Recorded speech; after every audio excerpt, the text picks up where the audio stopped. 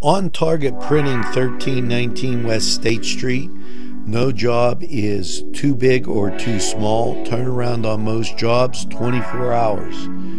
We make you look good on paper.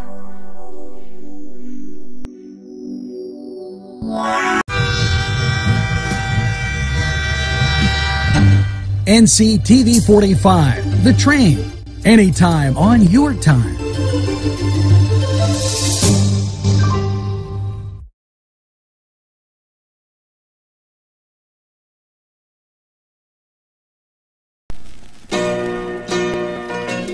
NewsWatch, giving you news information around the corner and around state.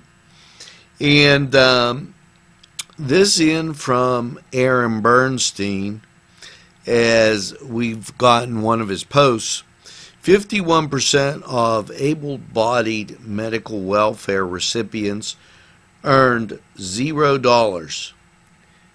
This means they did not work at all.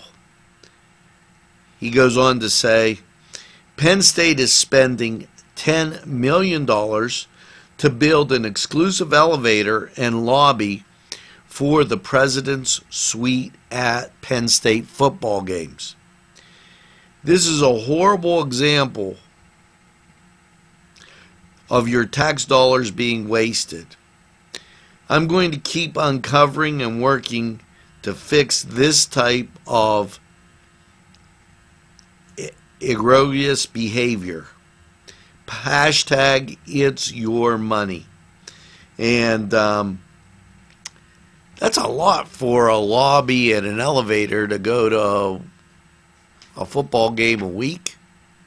Maybe every 2 weeks since you play an away game. Oh well. That in from State Representative Aaron Bernstein.